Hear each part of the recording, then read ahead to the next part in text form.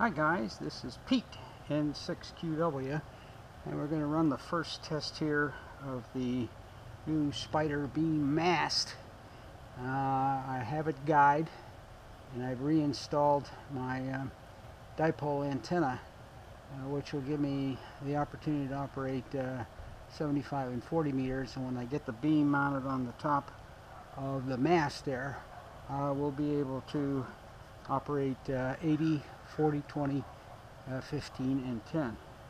So I'm going to try doing a little rotating this and see if it holds up.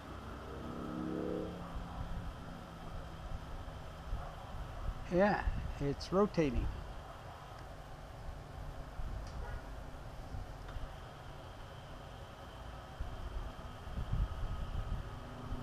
Wow, cool. It's now north, and I'm watching the base.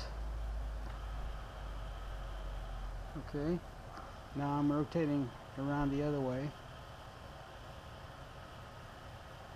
Yeah, if you look at the base, you can see the base rotating. Look at the anchor bolts, or the U-bolts on the base, and you'll see the whole mast assembly is rotating.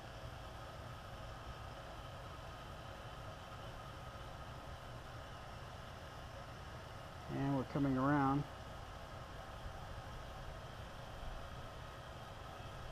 I'll be damned.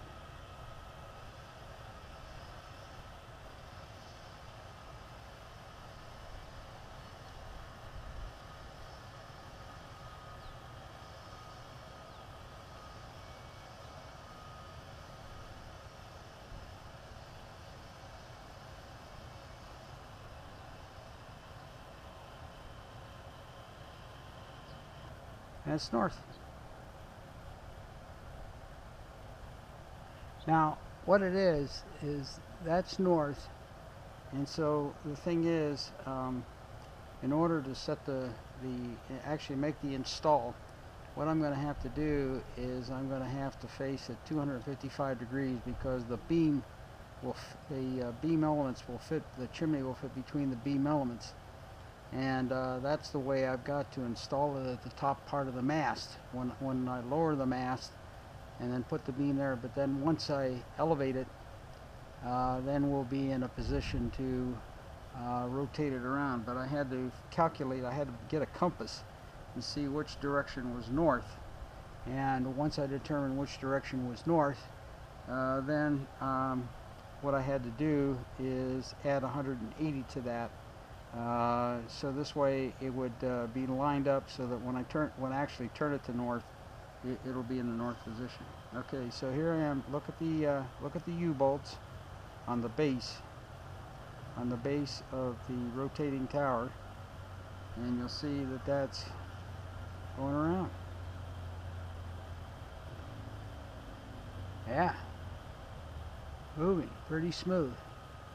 So I made that house bracket, special house bracket, to provide a little more support, and that will be useful to us when we actually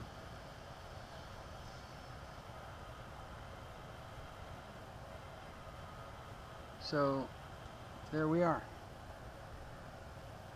And then when I put the beam on the mast, I'll be able to rotate it around to north. So this is good. Now look at the base there. You'll see a bolt assembly just above the dark part of the rotator base, and that means that has to be pointing in this direction to me. So that's kind of an index mark to let me know that it's in the right place. So let's turn that back around, and you can see the base, and it's not catching or binding or anything.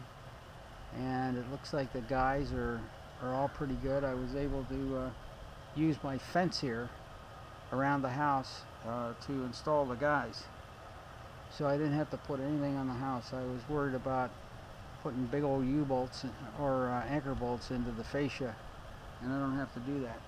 Okay, so we're turning around now, turning around, and we're coming around, and pretty soon in that position will be north. Now my only problem is I've got to figure out how to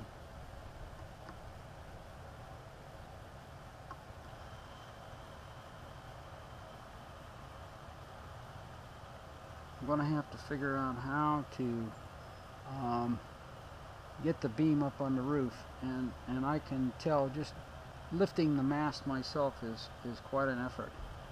So I'm going to have to get some help. At least one person lifting the sections up and another one attaching the cable clamps to it.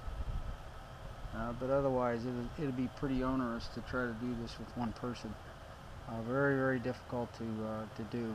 So anyway, we're going to put it back here to 255. And there we go. Cool. So we're in pretty good shape. So anyway, this is Pete, N6QW, and you've just seen the rotating mast. So thank you very much for watching this YouTube video. And I think we have a successful install. Doesn't look like the mast is binding or anything. And with the beam up there, it should be pretty solid. So this is N6QW signing off.